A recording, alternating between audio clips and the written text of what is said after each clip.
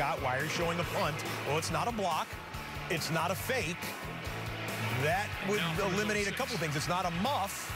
It's a return. Is it a big one? No, it's a fumbled return. Inside of the 20-yard line, and Denver pounces on top. From the 16-yard line.